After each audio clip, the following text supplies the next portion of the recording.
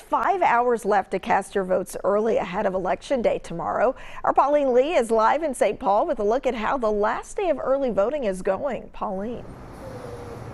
Hey, Shayla. Yeah, in terms of early voting, the last few days leading up to Election Day, including today, tend to be a busy one for Ramsey County. In fact, the county building here off Plato Boulevard, it opened this morning. More than 70 people lined up to cast their ballots within the first hour of it being open. Ever since, there's just been a steady stream of people coming in to cast their ballots. Now, the voters we talked to, the biggest benefit of voting early is skipping that potentially long line expected tomorrow. Weather could also be a factor. We could see maybe some raindrops tomorrow as well. This year, a number of key issues are bringing voters out to the polls. I think abortion, it should be up to the women. They want to end Medicare and Social Security and call it an entitlement when it's something that you've already paid into. If we don't fix the air we breathe and the climate we have, we're not going to pass much along to the people who follow us. The economy and safety also big topics for voters this year. Well, one note from election officials here in Ramsey County, up to 20% of the polling locations changed this year. That's because it was a redistricting year. So if you have any questions on where to vote, perhaps what you need to bring if you need to register to vote, just head to our website, mnvotes.org. That's the website you need. We have that linked onto WCCO.com. Shayla, we'll send it back to you. All right. Thank you so much, Pauline. An early voting block party in Minneapolis saw a major turnout. Souls to the Polls is an annual event that aims to provide voter information and resources for those in need of it. Attendees were encouraged to cast their vote while enjoying food, entertainment, music, and more. Souls to the Polls coordinator Shamika Bogan says the event is key in helping spread the word about getting out the vote. It's really about getting the message out about voting, but when you're able to have free food, you're able to have live music, it really kind of breaks those walls down for people that may not be into politics, and they're able to hear something that maybe they didn't hear before. The Minnesota Timberwolves and Lynx were also on site to provide giveaways to attendees. There were also appearances from mascots Crunch and Prowl. Many of the races in Minnesota are very close, according to polls. Political experts say voter turnout could make all the difference.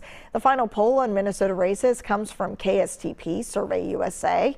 In that poll, Governor Tim Walz leads Republican Scott Jensen 51% to 43%. 4% are undecided and 2% say they prefer someone else. In the Attorney General's race, Republican Jim Schultz has a lead over DFL incumbent Keith Ellison by 7 points, 49% to 42%, with 9% undecided. This poll has a margin of error of plus or minus 3.9%. Things can also shift at the last minute. Take the AG's race 4 years ago. This same poll in late October had Ellison trailing his Republican opponent, Doug Wardlow, by 7 points. Ellison ended up winning by 4 points. Political experts are split on which way the race could go. It was real close in 2018, which was a terrible year for Republicans, and yet he was struggling in 2018.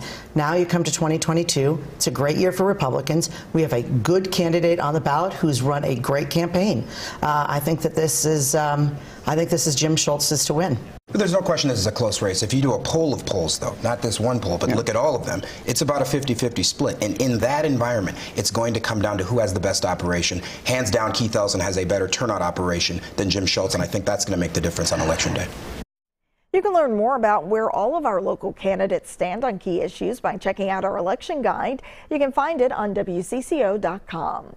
We're also following some key races in battleground states across the country. With the balance of power up for grabs in Congress, both parties are bringing out political heavyweights in some of the most competitive races. We saw our current president and 3 former presidents on the campaign trail over the weekend. Deborah Alfarone has the latest from Washington, D.C. This is it, the last full day of campaigning for Republican Mehmet Oz and Democrat John Fetterman in their razor-tight battle for a Senate seat in Pennsylvania. Tuesday, it's all going to be, it's going to come down to every single vote. We'll bring change to Washington so they treat us the way we deserve. Former President Trump campaigned for Oz over the weekend, while President Biden and former President Obama offered their political star power to Fetterman. Hello. In Georgia, 2.5 million voters have already cast ballots, where Democratic Senator Raphael Warnock and his Republican challenger Herschel Walker are locked in a dead heat. In the race for governor in Georgia, incumbent Brian Kemp has an edge in the polls over Democrat Stacey Abrams, who is seeking to become the first black female governor in U.S. history. If no candidate gets 50% of the vote tomorrow night, a runoff election would take place in December. On Tuesday, there's a lot at stake nationwide. Every seat in the U.S. House is up for grabs, along with 35 Senate seats and 36 governorships. That has voters coming out early. Already more than 40 million have cast their ballots. We're expecting right now near record turnout, could hit around 120 million. And with so many close races, election analysts are asking voters to be patient while the votes are being counted. We have very complex ballots in the United States, multiple pages, dozens of races. Let them do their jobs. It might take a few days. Election officials are also focused on security. They say safety is a primary goal at polling places across the country. Deborah Alfarone, CBS News, Washington. In Minnesota, you can register to vote once you get to the polls. All it takes is proof of residence.